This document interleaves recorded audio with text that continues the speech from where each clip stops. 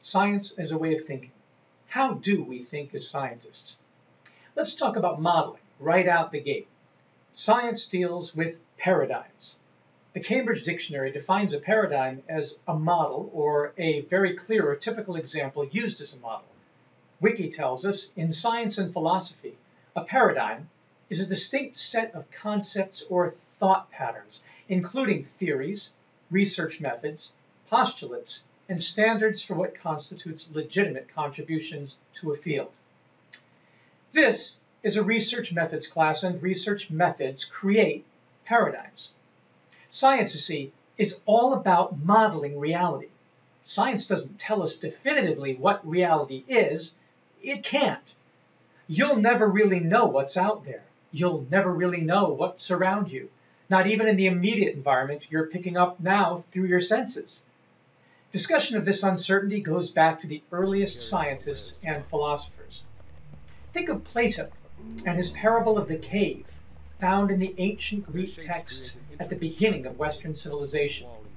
His idea of all of us metaphorically sitting in a cave, chained in place, facing a wall lit by a fire somewhere behind us, watching the shadows cast by figures between us and the flame that we can never see because we can never turn around, and trying to figure out from their featureless 2D images and motions what richly detailed three-dimensional objects or creatures are casting these mere shadow representations of the real world.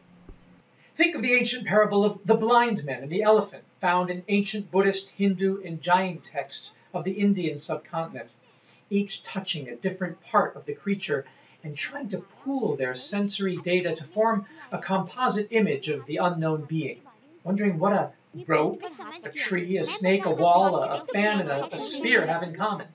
What sort of chimera can we construct that makes logical sense when we analyze this disparate data? This is science, the rigorous, disciplined, time-tested way we integrate and explain the data we collect from our flawed and imperfect senses to form a model of reality is the scientific way of thinking. Science is not about certainty. Science is not about proof.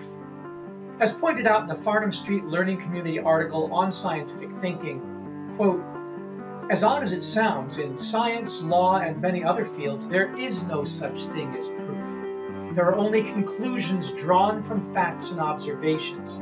Scientists cannot prove a hypothesis, but they can collect evidence that points to its being true. Lawyers cannot prove that something happened or didn't, but they can provide evidence that seems irrefutable at the time." The question of what makes something true is more relevant than ever in this era of alternative facts and fake news. A conclusion is either strong or weak, not right or wrong. Now, this may confuse many students who came through improperly formulated school systems, the same systems that have led to the current crisis in public perceptions of science, and unfortunately led to a mistrust of scientists and, worse, scientific theories about things like health and climate change. But science proves nothing. Its goal is to disprove flawed hypotheses, or rather to discover the flaws in previous models of the world and thereby enable better theories to be formed. Now that is science. People stuck in the unrealistic and politically charged modernist way of thinking, who used science as a way to justify colonial expansion, conquest of regions of potential resource and labor exploitation, the rampant unsustainable growth of extractive and polluting industries, and rapid unplanned profit-driven urban development, have reacted with great disappointment to the notion that the true scientific way of thinking harbors no dogma. Science derives temporary authority from offering the best, least bad solution for the time being, but is always ready to throw a given model of reality out with the trash when a better model comes along. Good science does not play favorites or coddle its babies. Good science uses the scientific method to constantly poke at and joust with and question its own theories and destroy anything that no longer fits the improved data set. Science evolves mercilessly, rejecting its own hopeful monsters in the service of a better approximation of truth, but it never claims to own truth. It allows for no shibboleths. It simply continually rejects falsehoods. So let's talk about modeling. Here's a good definition of a model from the Business Dictionary that suits our discussion of scientific thinking. Quote, model, 1. Graphical, mathematical, symbolic, physical, or verbal representation or simplified version of a concept, phenomenon, relationship, structure, system, or an aspect of the real world. The objectives of a model include 1. To facilitate understanding by eliminating unnecessary components.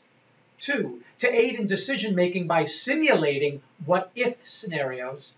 3. To explain, control, and predict events on the basis of past observations.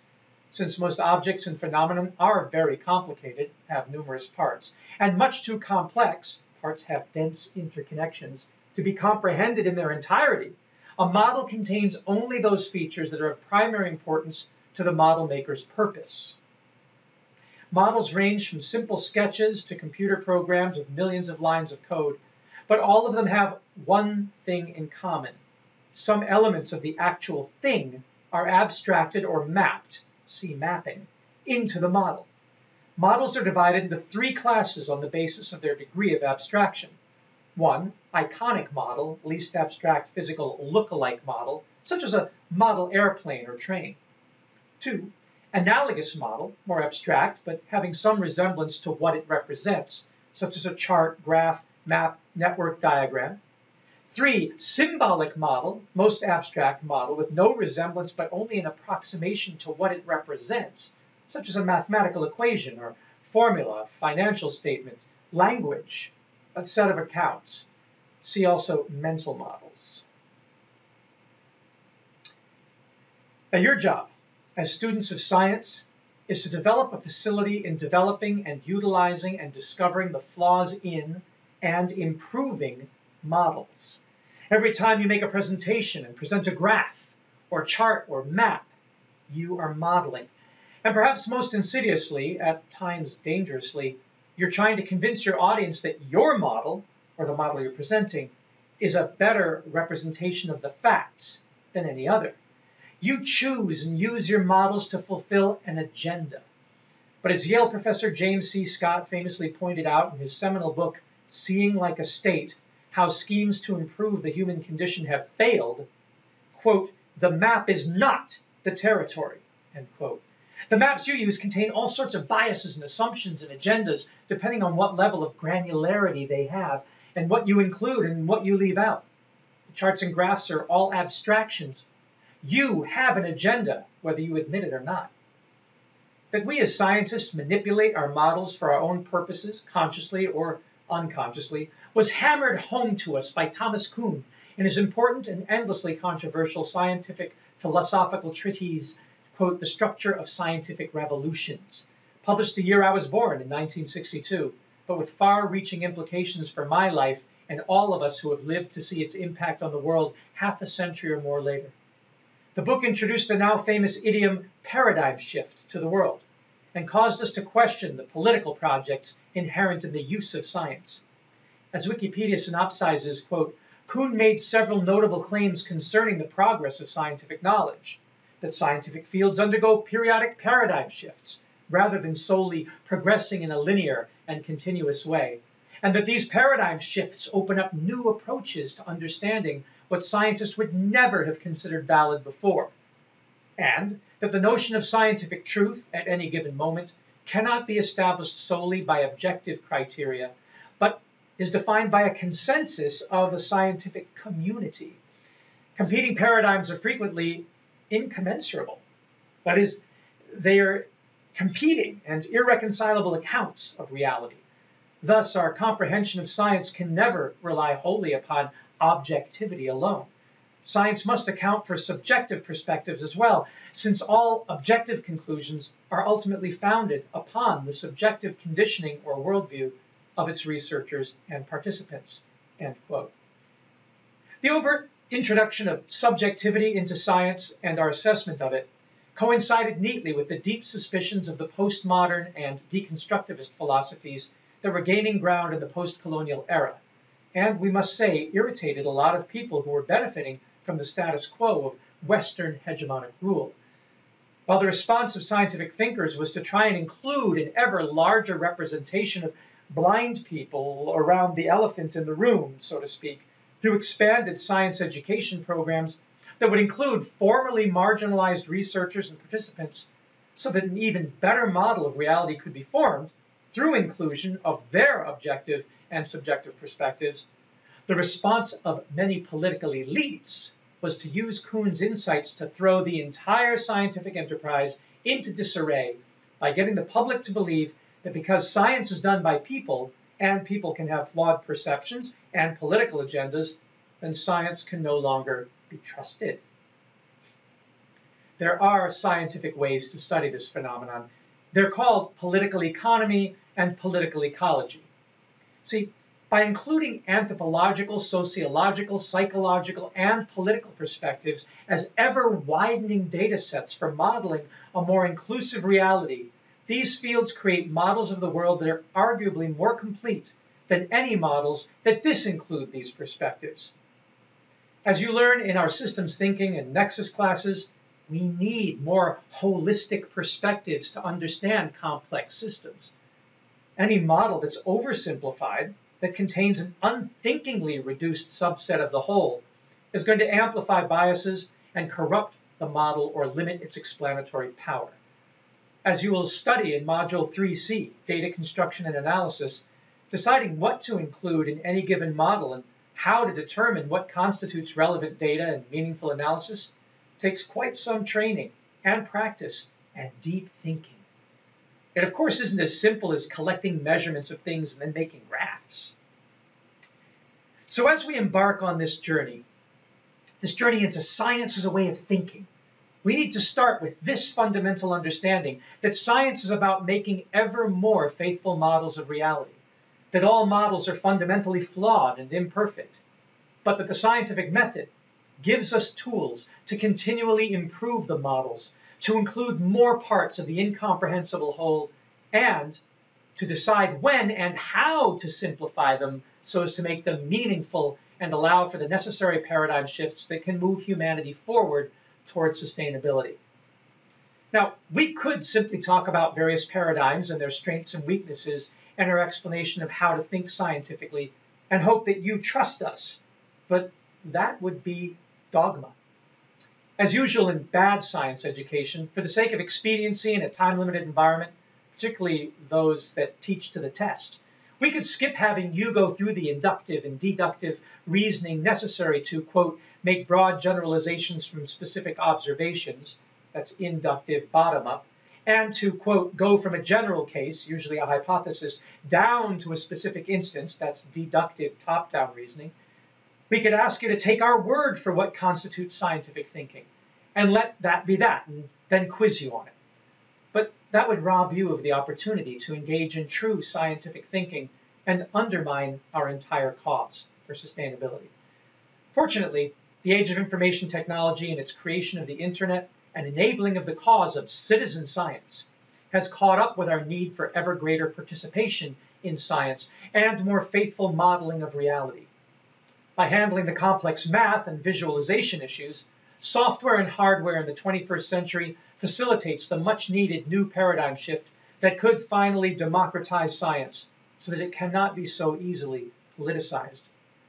The low transaction costs of building models and running experiments in the virtual reality of a computer simulation makes it possible for all of us to really practice our inductive and deductive reasoning skills, to perform meaningful experiments that point us closer to truths and away from fake news, and to present our findings in ways that can inspire others to sharpen their own models of truth and possible outcomes for our actions. My own strong opinion on how to adopt science as a way of thinking and get really good at it is that in addition to reading about it and thinking through it and discussing it, you jump right into the world of modeling the world and start experimenting. Climate scientists are using the data we have and the information technology tools we have and creating models of possible futures, what-if scenarios, that will have tremendous impact on our lives. Meanwhile, politicians are declaring that these models and the conclusions we draw from them are hoaxes, a popular revolt against the experts is affecting our actions. So isn't it time we all became not just scientifically literate, able to read and understand what the scientists are saying, but scientifically adroit, able to do the kinds of modeling and thinking that scientists use, and thereby able to draw our own conclusions? And the great news is that it is actually super fun. The same sorts of modeling tools that scientists use to try and disprove falsehoods in our perceptions of reality are also being used by the entertainment industry to create compelling and exciting fictions for video games and movies. Once you start playing with world building and reality modeling, and once you experience the power of today's computer technology to play with data for yourself, your own inborn inductive and deductive reasoning capabilities will kick in, and you should find the scientific way of thinking easier and easier to employ. As a starting point, I suggest you start right out the gate by jumping into 4 very powerful open source, free software tools for modeling and data visualization that we will introduce you to in this class.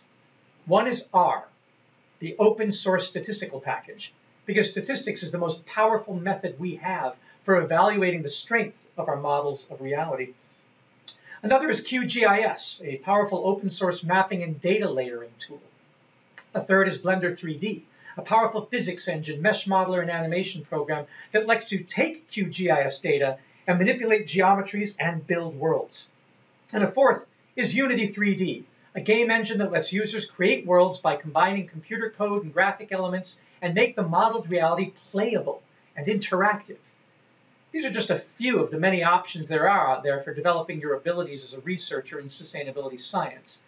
The point is that we need more of us blind folks around the elephant sharing our models, and that computers can help us turn our heads around in Plato's cave using their powerful math for statistics and visualization so we can see, sometimes literally, what has heretofore been hidden from us, so that we can make better decisions and achieve liberty and justice and true sustainability for all.